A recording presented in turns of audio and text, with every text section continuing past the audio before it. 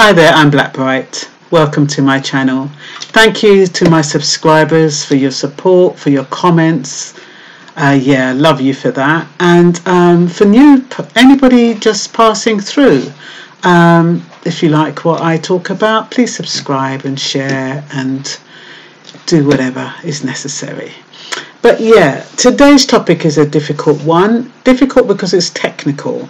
It really requires immigration specialists to see whether or not any of you can jump on the bandwagon with this one, putting it bluntly.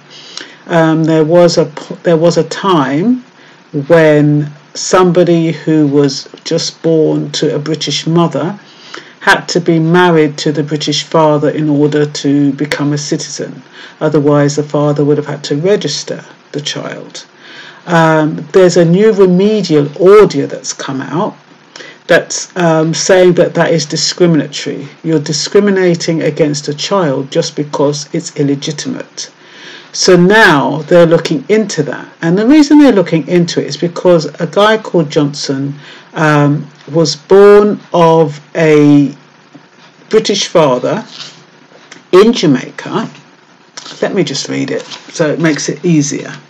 Okay, so Johnson, who's called the appellant, was born on 18th of March 1985 in Jamaica. His mother was a Jamaican and his father was British. His paternity was not in doubt, so that means the father had no problem acknowledging that he was his father. His parents were not married to one another.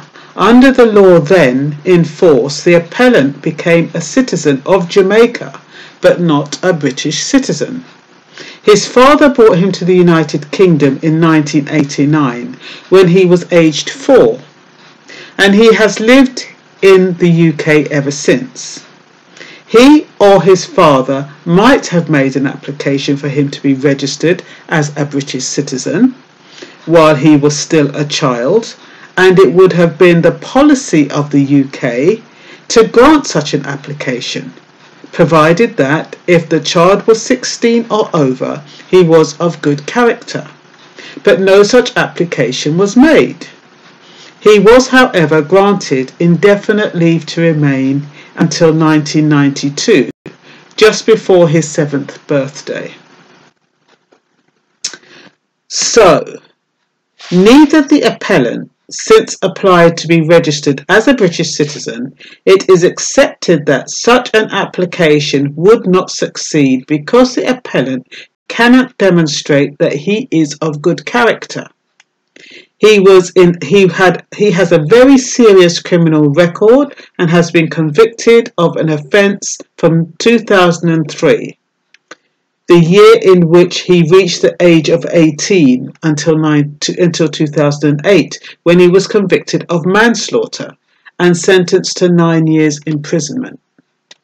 Now what they're saying is, had things been different depending on whether or not he had been born in the UK, or had his father registered him when he was supposed to, he would have been a British citizen. So they're trying to say that because of those circumstances, he is being discriminated against and not being allowed British citizenship through no fault of his own. The only thing I'm sorry about is that he had to commit such a serious crime for it to be a precedent. Because I'm sure there are a lot of people out there of good character who either weren't married, because this is for people who were not married and were denied citizenship, who weren't married when they had the child, and who were denied citizenship, or the father had to fork out £1,000 for citizenship. So this is a new remedial order. It's coming out around. It's supposed to be around July, August. I saw something, the last entry I saw was June, which was just last month, and they were saying that they were still working on it to get rid of all the discrimination. But let me read a little bit more from this. I just give you the definitions. At all material times, Section 2(1)(a) of the British Nationality Act 1981 provided, and still provides, a person born outside the United Kingdom shall be a British citizen if at the time of the birth his father or mother A is a British citizen otherwise than by descent. So I didn't know that.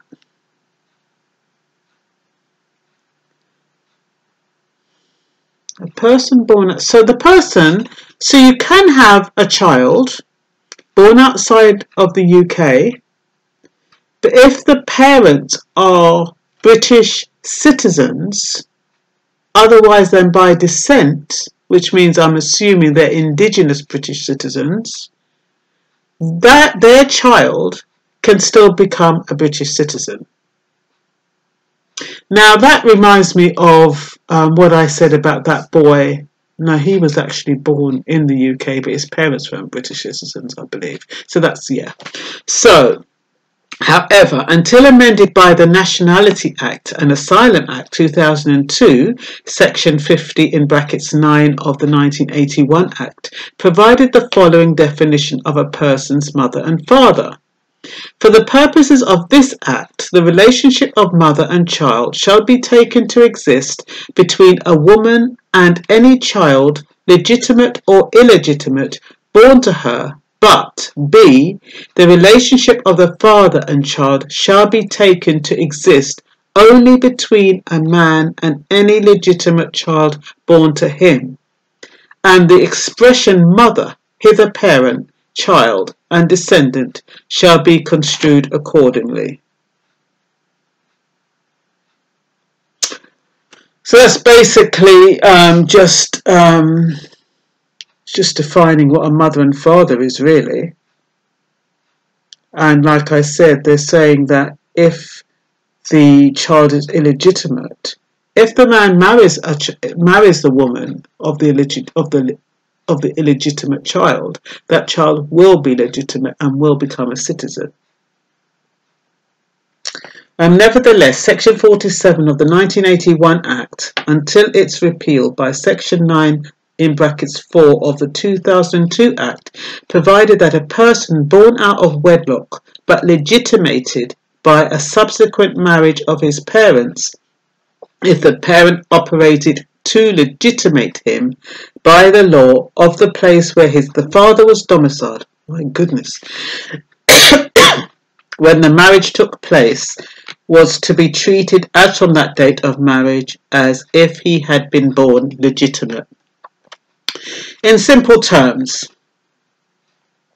if a child is born out of wedlock, he can be legitimated by marriage, and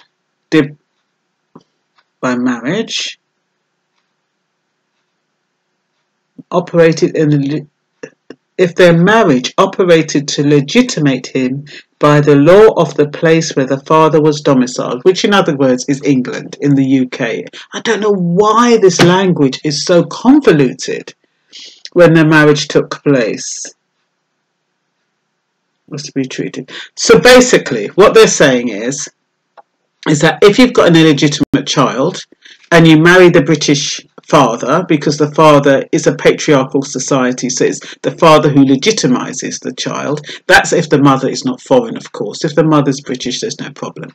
But if the mother is not British but the father is British, then if the father marries the non-British mother, then that child will become legitimate from the date of the marriage, and he will also be entitled to British citizenship from the date of the marriage. And in those circumstances, he won't have to pay that big £1,000.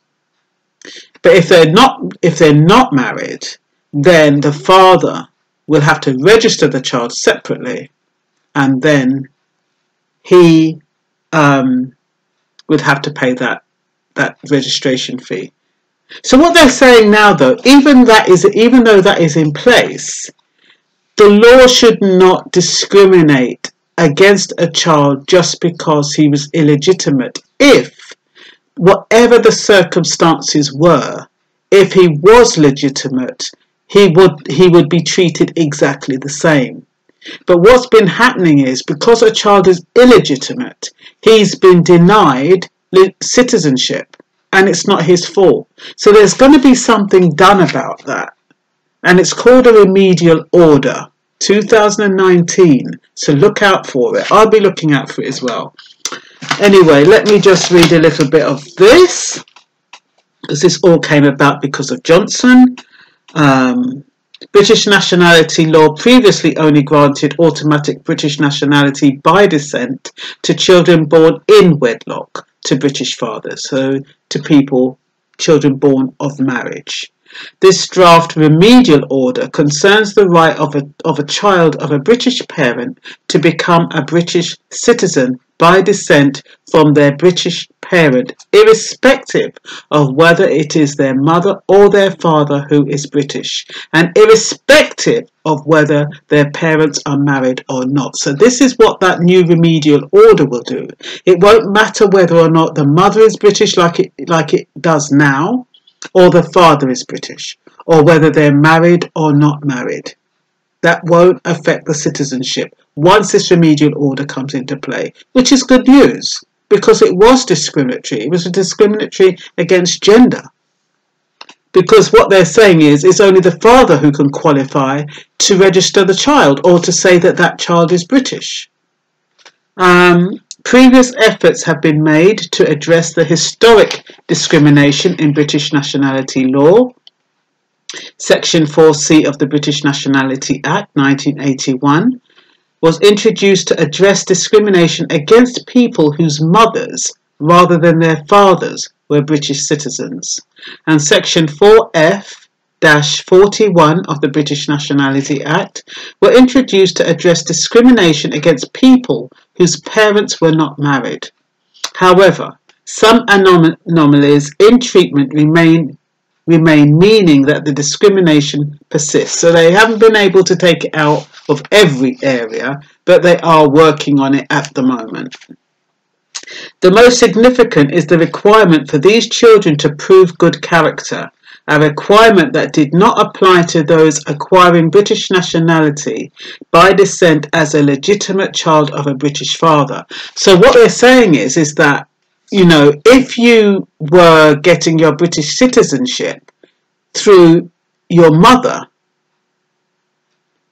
then the good character criteria applies. So if you've got any criminal convictions or anything like that, you're not going to get your British citizenship.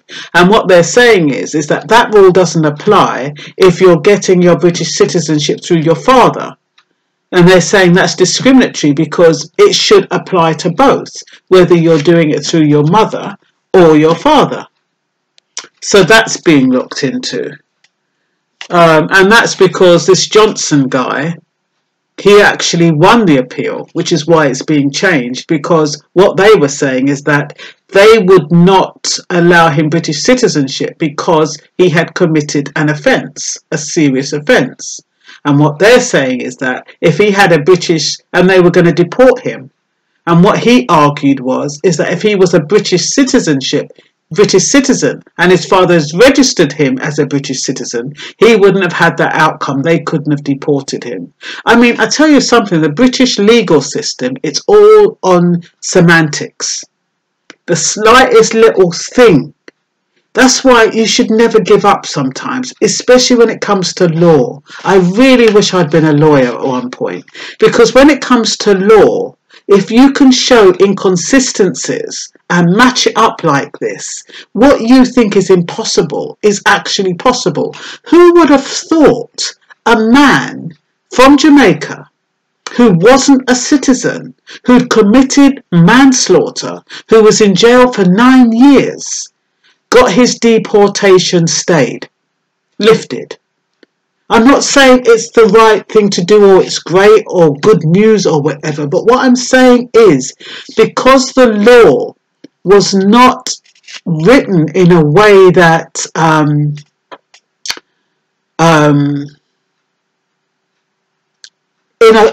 in a fair way, then, because that should apply, but it can't apply to people who are citizens, because where do they deport them to? So yeah, it's a tricky one, isn't it?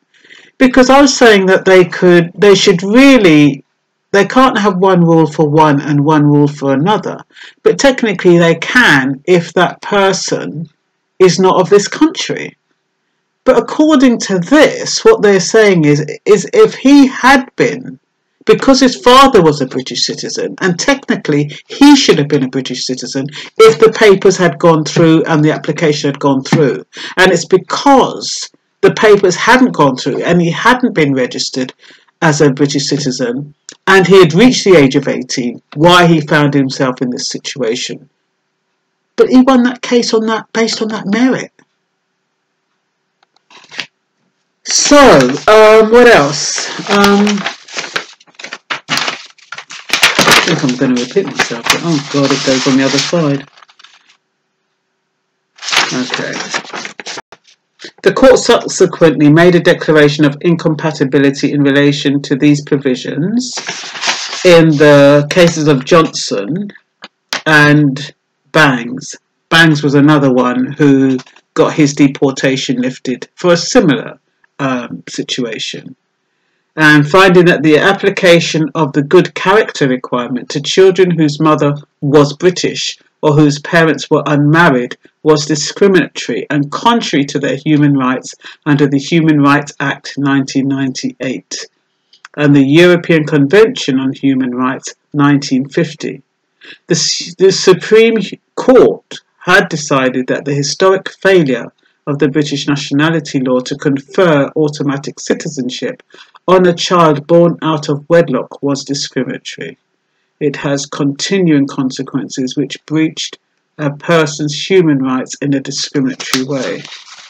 I mean, when you think about it, it is really, because if a child is born of a British parent, whether it's the mother or father, and is born in the UK, they should be citizens. It's different if the parents are not from the UK. But provided one of them is from the UK, that child should be a British citizen. They shouldn't have to be paying all this money to register and all that stuff. So in that sense, I'm glad that's being changed. That's going to cause a lot of furore because I'm wondering if it's going to be retroactive. What about all those people who they've denied citizenship because they weren't married? What happens to that? It's going to, I mean, this, they should really get things like this sorted. I think, what happens is that we've got so many brains in the system now. And you've got Google and things can be tracked back. It's much more easier to find precedents and information about these things. And so, what's been brushed underneath the carpet for so long is suddenly somebody's gone and said, oh, hang on a minute. If that person's parents were married, this guy couldn't be deported. Is that fair? That's what's happened. Let me see. I don't want to read all of this stuff because it's too long. I am going to put a link. Yeah,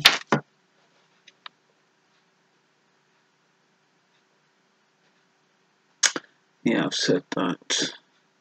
Had his mother and father been married, he would have been born British. Mr. Johnson could have applied to be registered as a British under the provisions intended to address the historic discrimination contained in the British Nationality Act 1981, but once he turned 16, only if he could demonstrate that he was of good character, and of course he couldn't. Mr. Johnson was granted indefinite leave to remain in the UK in 1992, while changes in nationality law in 2006 entitled illegitimate children to British citizenship. This did not operate retrospectively. So it is... Okay. So it looks like in 2006, illegitimate children can have British citizenship. It's another thing I didn't know. I told you, I don't know everything. But yeah, entitled illegitimate children to have British citizenship. So what is this saying then? So it's only the good character aspect of it. that they want to take out, because okay, if you have an illegitimate child and you're entitled to British citizenship, what they're saying then is the good character aspect of it is what is discriminatory, because it's not allowed for those people who are citizens. Am I talking gobbledygook? I hope not. Yeah, so, okay, I'm trying to understand this myself as I'm going along, as you probably can imagine. It's not easy, it's all technical stuff. But, you know, I think I want to, like I said, I like to kind of throw stuff out there just to give you food for thought. So even if what I'm saying is not 100% accurate, you could think, hey, hang on a minute.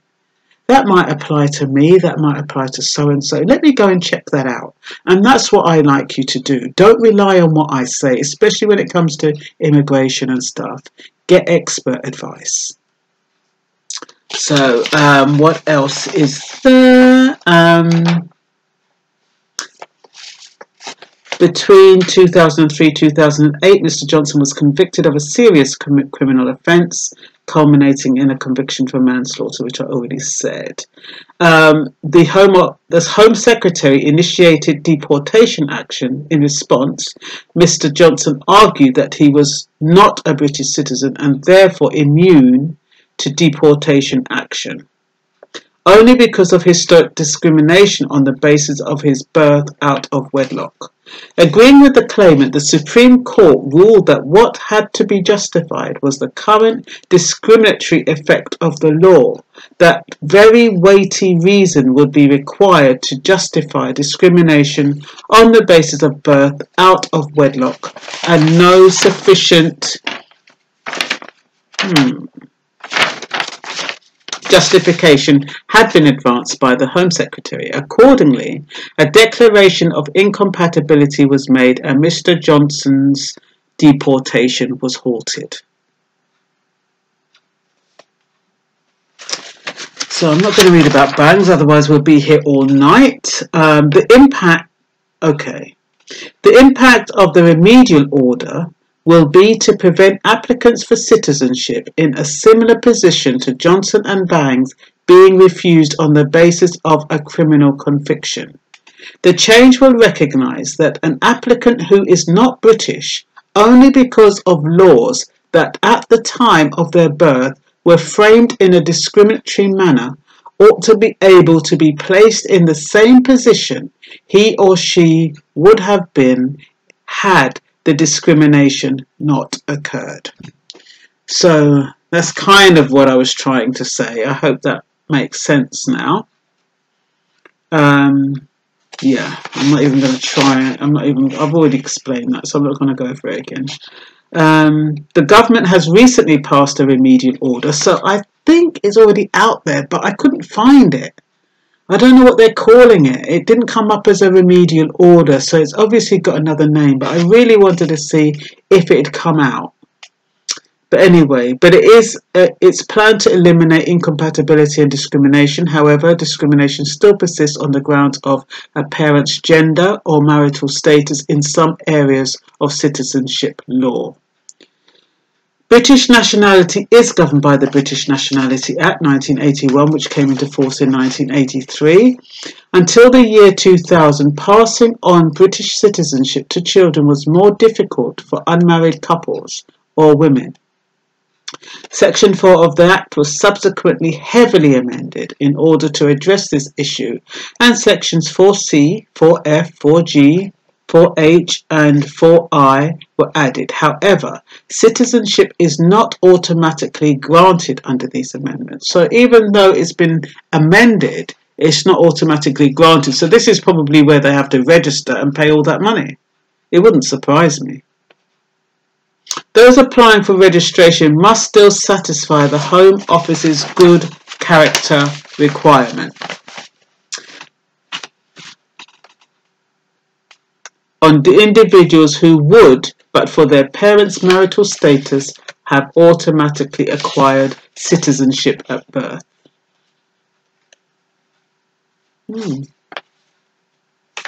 The amendment would allow the child of a British parent to become a British citizen by descent from their British parent, irrespective of whether it is their mother or father who is British, and irrespective of whether the parents are married or not. I think I said that is it already.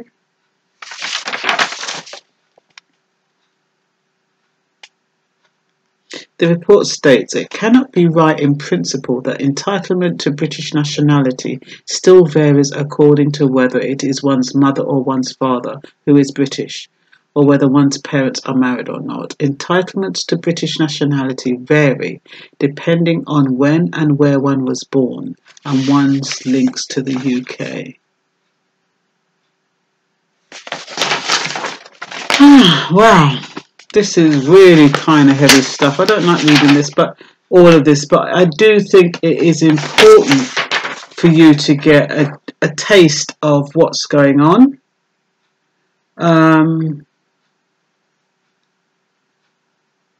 Okay, I'm nearly finished now.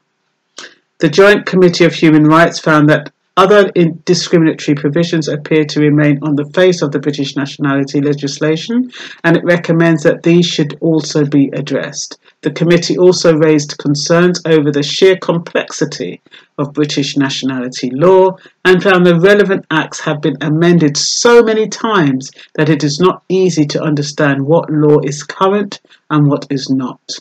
The multi-page report stated in part that this is because the multiple acts cross-refer to each other, making it often difficult to read without access to specialist resources. In part, it is because certain provisions have to be read in light of particular case law, often giving interpretations that might not be apparent to those seeking to apply for nationality.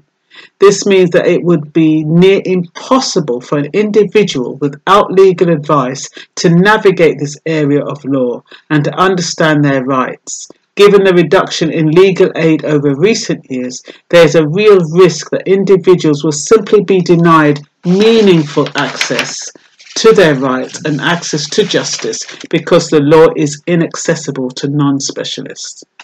The Joint Committee on Human Rights recommends that the Home Secretary address the inaccessibility of British nationality law, including by introducing a consolidating piece of legislation to help individuals seeking to use and apply the statutes. I know, I'm telling you, man, it is absolutely ridiculous to try and make head or tail of this stuff. But I guess all we can know from this, in simple terms, is that there used to be a time when the child could not be registered as citizen. If the mother was British, it had to be the father. They've now since changed that, and they're also changing the fact that the parents don't have to be married. So that's basically what they're saying. And the good character element is still going to come in, because they're going to have to say, you know, if you're not of good character, they don't want you in the country. So they're trying to make that compatible with the EU law, but I'm not quite sure what they're doing that. I just think it's just, you know what? I've downloaded that document, 340 pages. Who's going to read that? I mean, I love doing these videos, but really and truly, maybe that's why I'm not a lawyer. Anyway, that's all for you. That's all for now, and I hope you still find it helpful, even though it's a bit gobbledygook. I hope you can make some sense out of nonsense. Bye-bye.